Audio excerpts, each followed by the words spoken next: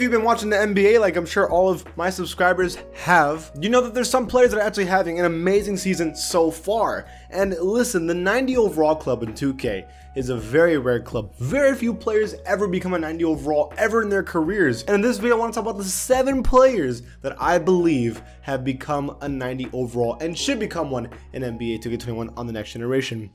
Que pasa to the pack? It is Pack here. AKA your mama's best friend. Hey, quick thing. Follow my new channel. It is just called Pack. Link is in the description. It is where I'm going to be doing my React stuff and my IRL stuff. It would be great if we can make that channel grow. And now I want to get this video started with honorable mentions, as is traditions, because there's some players that I think deserve to be a 90 overall, but it's kind of early and I don't want to like jump the gun. First one is Bam Adebayo. Bam is an 87 overall on the Miami Heat, and he has been, so far this season, the best player on the Heat. You can all disagree with me all you want. I already mentioned this before. I think Bam right now is the best player on the Heat. I think he played better than Jimmy Butler so far this season. I think Jimmy Butler's still an amazing player, don't get me wrong, but Bam is the best player right now. However, Bam has been playing amazing, and he's been the most consistent on the team in my opinion, and he's probably the best defender out of everybody here. So, I mean, if we consider Jimmy Butler 93, I think we should consider Bam at least in the 90 overall club. That's just my opinion, but that's an honorable mention. I want to put my extreme overreaction in this video with Julius Randle. I know you're like, bro, shut up.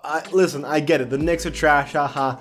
So far, they're 3-3. They've had a good start to the year. They have one of the best defenses in the NBA, but the offense has been terrible. There's only been one player that's been able to keep us alive offensively, and that is Julius Randle.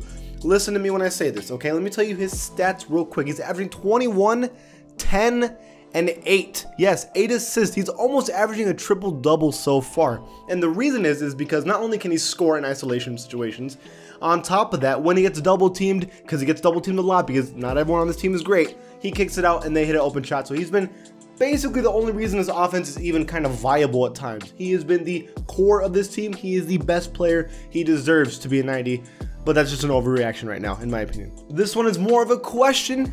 Brandon Ingram, kind of like, I don't know, does he deserve it? I don't know. Here's the thing, I like Brandon Ingram, I like his game. I think he got even better than last year, and last year was an 86, and I think he's even better before, and he's even a better shooter. Maybe he's a 90, I don't know. Maybe Pelicans fans can tell me. They've had a good start to the year. From my understanding, they are 4-2. They have the second best record in the West right now. I know it's early, but I mean, Brandon Ingram's playing good. I think he deserves to be a 90, probably. So with the Grizzlies, I understand this one's a extreme overreaction. Ja Morant, I think he's only played 3 games because he got hurt. Dude has been insane, averaging like 30-something. He has been easily the best player on this team. He was kind of carrying them in the couple of games that they won.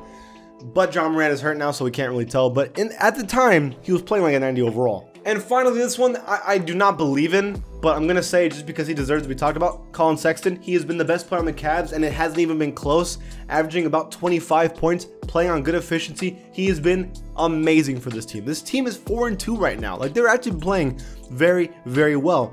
Colin Sexton is the reason for that. So I think he deserves to be at least mentioned, but I really doubt they're going to continue the success, but who knows? Okay, so at number 7 on this list, I'm going to say Christian Wood. Yes, I believe Christian Wood is the second best player on the Rockets today behind James Harden. John Wall deserves to be talked about for sure, but Christian Wood, let me tell you stats, okay? 24 points per game, 11 rebounds, 2 assists on 2.3 blocks a game.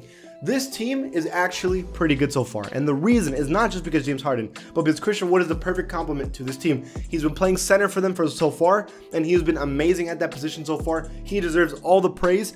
And I think that he's going to continue this throughout the season. I don't think this is just a fluke or a situational thing. I think he's going to be consistently this good. I believe genuinely I believe this. The Rockets got to steal with this man, and he's going to be a 90 overall this season. This one might be a little controversial at number 6, but I truly believe this. Russell Westbrook, he is currently an 88 overall, and he started this season off pretty good. His 3-point field goal percentage is terrible, but that's always been the case. But everything else has been perfect. He plays defense. I know people say, Russell Westbrook's bad at defense. No. I think he tries really hard on defense. That doesn't mean he's good at it, but at least he tries really hard. That's better than a lot of players in the first place. On top of that, he's averaging 20 points, 13 rebounds, and 12 assists in 5 games, okay? Even though they have lost every game he has played, which is a bad look, he has not played bad. He just shoots really bad threes. But besides that, he has not played bad. So I believe that he deserves to be at most a 90, but at least a 90. Does that make sense? Okay, so for number 5, it's the Celtics, Jaylen Brown. If Jayson Tatum is a 90, I don't care what anybody says. I know that Jayson Tatum is good, and I'm not saying he's not good, but Jaylen Brown is just as good as him right now. Right now, he has been playing amazing and consistent. He has been the most consistent players on the Celtics for the past 6 games. He has been amazing. I think he's destroying the Pistons right now, and he has the most points. Jaylen Brown has been amazing. He needs to be a 90 straight up, and I think he's going to stay that way the whole season. Look, man, he's averaging 27.5 points per game, 5 rebounds, 3 assists on 2 steals. He's good at literally everything. 90 overall, easy. At number 4, it's playoff P. It's Paul George. He is a 90 overall. I know we have him at 88, and that's because he choked so hard in the playoffs. But it's a new season. He's trying to redeem himself. He's still a defensive juggernaut. He's averaging 23 points, 5 assists, 6 rebounds, and 1.7 steals. They've been playing well besides that one game they got blown out by the Mavericks.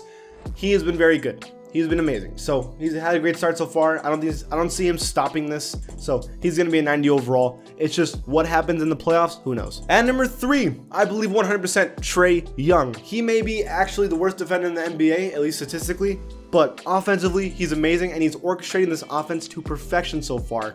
And even with Danilo Gallinari missing games and struggling, he's still playing amazing. He has been so good. The Hawks have the 5th best record in the East, but I think they're genuinely going to be a good team. They actually beat the Nets, and the Nets are a really good team.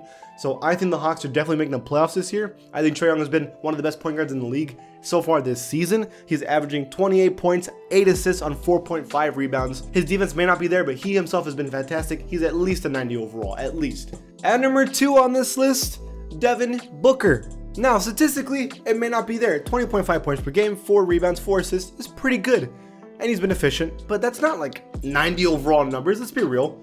I mean, last season he was averaging 26 and 26. I mean, we know he can average the points, but he's sacrificing the points this season to win. The Suns have the #1 record in the NBA today, 5-1 right now. They are 5-1, and Devin Booker has been the best player. Obviously, they're winning because Chris Paul's a winner. Every time he goes to a team, they start doing really well. But Devin Booker has been the best player on this team, straight up. And he has done everything he can to make sure they win, and he's even playing good defense. So Devin Booker has to be a 90 overall. When you're the best team in the NBA right now, and you're the best player on it, you have to be at least a 90 overall. That's like the rules, right? And finally, I'm 100% confident in this one. Bradley Beal on the Wizards. You know how I said Russell Westbrook deserves to be a 90? I believe Bradley Beal is the best player on the Wizards. So he also deserves to be a 90, at least, or even more, 91, 92. Dude's amazing. He's averaging 31 points, 5 assists, 5 rebounds on 2 steals. So he's playing good defense, right? And even though he's having a terrible field goal percentage so far, he's averaging 31 points. Imagine when he starts to find his shot a little bit more. He's going to be averaging like 35, and that's with Russell Westbrook on the team shooting a lot. That's insane to me. Are they losing? Yes, they are losing. But that might not happen for the rest of the year. They might get better, who knows? So I think 100%, if Bradley Beal is playing like this now, and he's going to be playing better throughout the year, he has to be at least a 90. Maybe even a 92. For real. That is what I believe. That is my opinion. I'm sure you're going to have your opinion, so let me know in the comments below. And if you like this channel, give it a sub. And I'll see you guys next time.